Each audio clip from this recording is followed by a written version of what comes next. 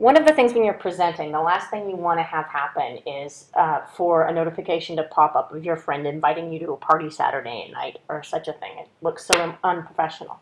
So what you want to do before presentations is to turn off notifications. Unfortunately, in iOS 5, the customization means that there's no easy way to just turn off all notifications and then be able to turn them back on again. You have to actually adapt this individually. So what we do is we go to Settings, and then we go to the notifications. And what you need to do is remove the things that you don't want to pop up in the middle of your workshop. And so, for example, I may not wish to have, what do I have in here?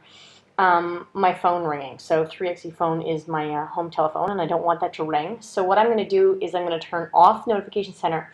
I'm also, just to make sure, going to turn off Alert Style and turn off each of the different things in here.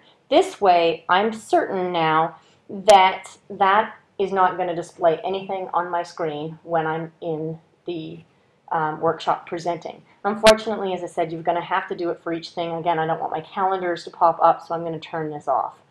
And so I now will make sure that those things won't pop up. Some of these other ones I know never do, or the apps are not running, so they won't pop up. But to make sure that things don't show up on my screen, I just need to go in and turn off each of the things in Notification Center. And that's what I do. And now I'll go back to my home screen. Thank you.